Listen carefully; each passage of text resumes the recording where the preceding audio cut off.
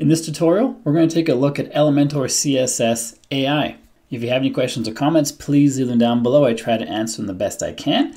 Now let's get started. So the first thing you have to know is this is only for Elementor Pro users. If you're a free user, you will not have the custom CSS widgets that the AI is attached to.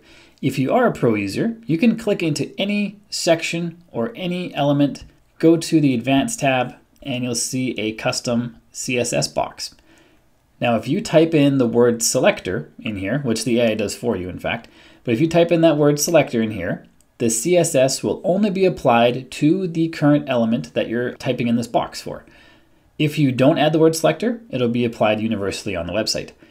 If you want to apply styles to this complete page, you just go to the hamburger icon, click on Site Settings, go to Custom CSS. The CSS you enter here is going to be applied everywhere. But for it to work, you have to actually know the selectors that you're selecting on the page and select them properly to apply the CSS. If you're not familiar with what selectors are, it's basically the location or the address on the page of certain content. So if we preview this, and let's just right click on the headline here. Headlines are usually pretty easy because you can just do H1 or H2 and that selects them. But this one is actually, it's an H1, so that's pretty easy. But we have a class here that can be a selector. So you can type in this class specifically. Can we zoom in on that? Yeah. So you can type in elementor-heading-title for your CSS code or for your CSS selector, and then you can apply rules to that selector. If you wanted to do a nested element like this paragraph right here, this is the selector for that element. But the elementor-icon-box-description is actually the same selector for all of these paragraphs. So if you want to do only change or apply CSS to just one of them, you have to do some fancy stuff with your CSS selectors. All that to say, CSS selectors can be pretty complicated, and there's a lot going on. I have a separate channel that's all about HTML, CSS, and JavaScript. So if you want to know more about CSS selectors and how they work and how to use them, check out that channel. It's linked to in the card up above and the description down below. For the purposes of this video, we're not going to go into anything in depth like that. I'm just going to show you how to use the AI to create CSS inside of your Elementor pages. The biggest drawback is that if you do a lot of this, you're going to have CSS rules all over the place. There's no, as far as I know, there's no documentation or list that Elementor creates that says you've created a CSS rule in all of these elements throughout your website. So you might apply CSS code, let's say to this picture. Can't even click on it.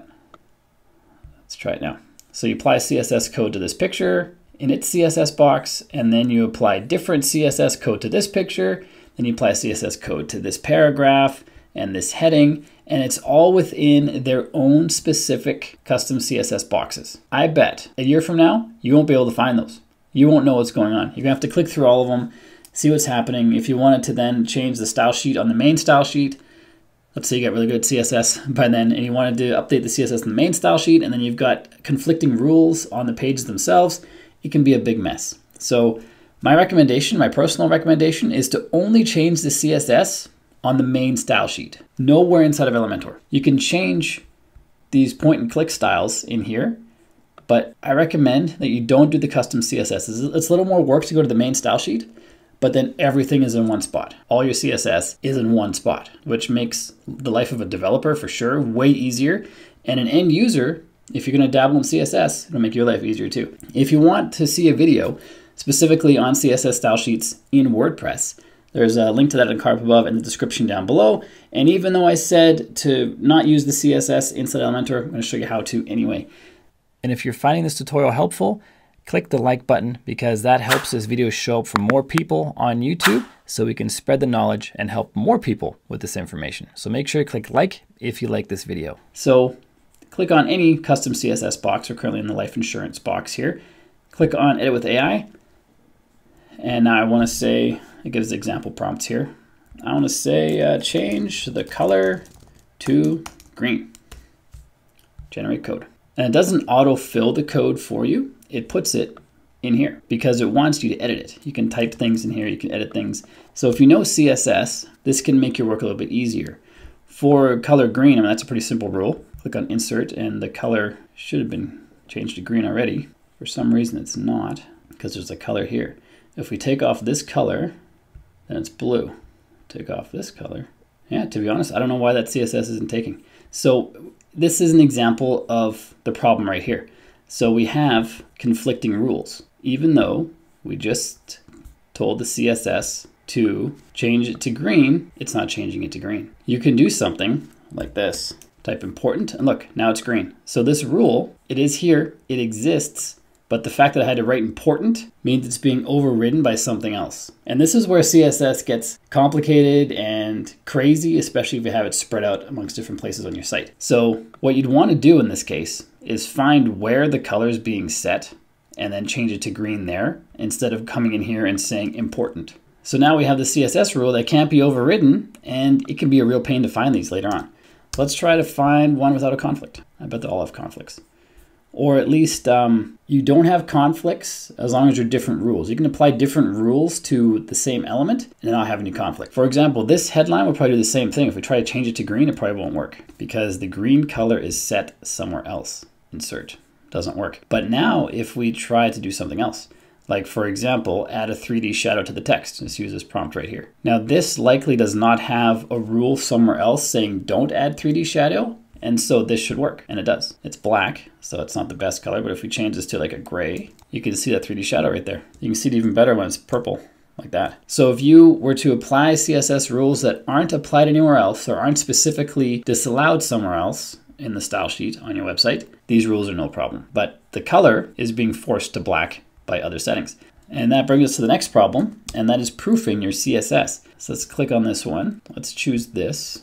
When you are just doing things like changing the color, adding a background shadow like we saw just now, it's just a few lines of text. So even not knowing what you're doing, you could Google the rules, the CSS rules, the specific thing we just entered in the CSS box, and there's a lot of information helping you figure out what that is. Or even the channel I referenced earlier. I help you figure out what these things are. But if you do something really complicated, like the AI is currently coming up with now, it's not that complicated, but you still have to know what all these mean. Someone who knows CSS and has used CSS can go through and proof all the CSS. There's a warning right here. Code generated by AI may be inaccurate. And that's why you want to be able to proof it, to see what the accuracy is, if there are problems, to be able to change them, and things like that. If we insert this, we see it works. It's on hover. This is a pseudo selector for when you hover over something, the rules will be applied. So that works really well. What I don't like is how it just jumps back. It nicely eases in, because we have it set here to ease for the transition.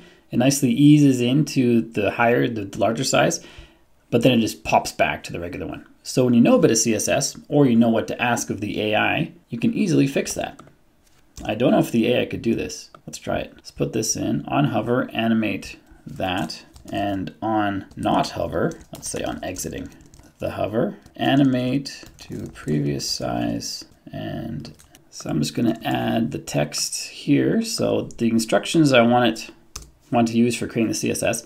On hover, animate 20% bigger and rotate 10 degrees counterclockwise. And on exiting the hover, animate to the previous size and 0 degrees of rotation. Because I don't want it to jump back, I want it to slowly ease back. So we'll see if it can do this. This is also one of those cases where you don't know what you don't know. So if you were to just, like we did just now, we have it animate up, we don't know it's just going to pop back. So we need to do trial and error. We need to try things, choose the CSS, see if it works. If it doesn't work, we've got to adapt our instructions or do our own research or from our own knowledge base, improve the CSS code to make it do what we want. So here we are. This is what we had a moment ago that we see down here. And then it shows that and this, and I don't think this is going to do what I want.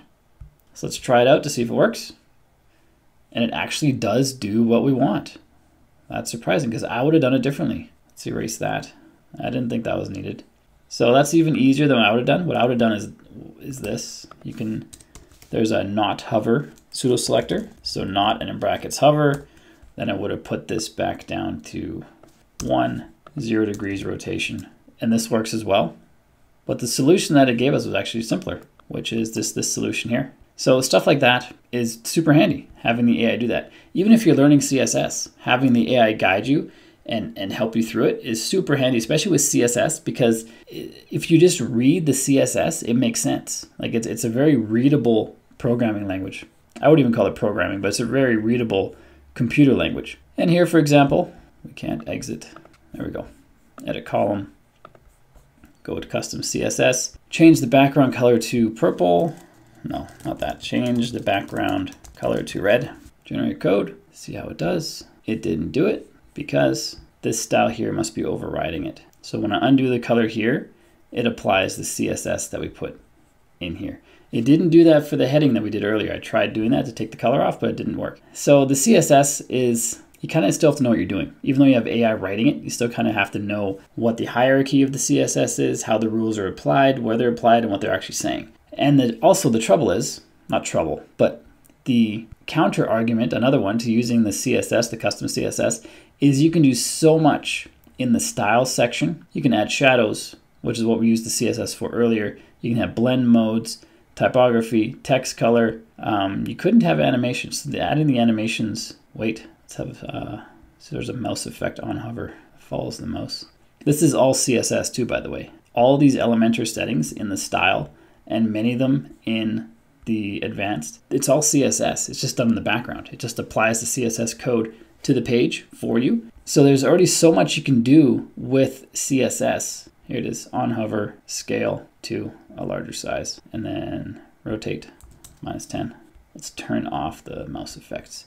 So this is kind of what we had a moment ago, and it even auto eases back to the normal. So what I'm trying to say is the custom CSS doesn't have a lot of use cases to begin with in Elementor because we have point and click CSS for almost everything we want to do. So the custom CSS comes into play in the few times where Elementor doesn't have a setting for that already, which is pretty few and far between, but at least you have the option there when you need it with the custom CSS and then also with the CSS AI. So all that to say, having the custom CSS AI is pretty cool. Are you going to be using it all the time? Probably not. Just because Elementor makes CSS so easy already with all the point and click styles and settings in the advanced tab. So it's useful to have, but are you going to need it all the time? I don't think so. But if you want to see what other AI tricks Elementor has in store, check out this playlist right here, which has all the different AI tools you can use inside of Elementor. So check out that playlist. And if you like AI and AI tools and helping you become more productive in your life, check out this channel right here. This is the AI Underground. This is one of my other channels.